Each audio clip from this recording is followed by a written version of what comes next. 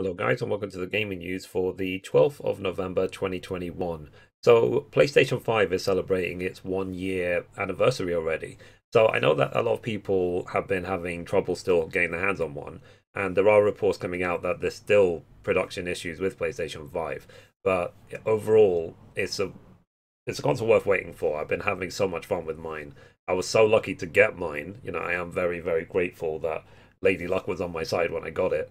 And Jim Ryan, who is the president of Sony Interactive Entertainment, has said that there's more than 25 PlayStation 5 games in the works on PlayStation via PlayStation Studios. So we will see what they have in store. Maybe we'll get some announcements during the Game Awards.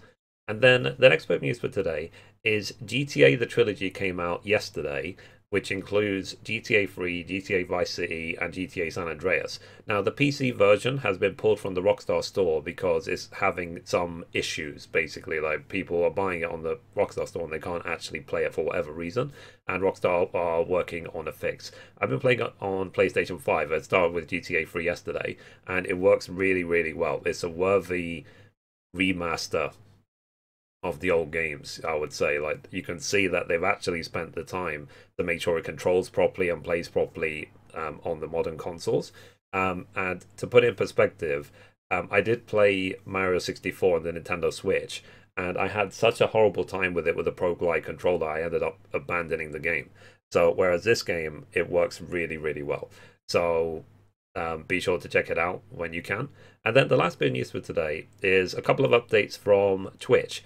So Twitch have now released an app so you can actually watch Twitch live streams via your Nintendo Switch.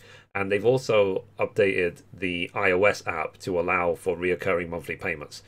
So people will be able finally to subscribe using iOS. It's been available on Android for ages, but now it's on iOS as well. So they finally got that done. So yeah, so anyway guys, that's it for the gaming news for today. Thank you so much for the new followers as always, and I will see you tomorrow. Thanks guys, bye bye.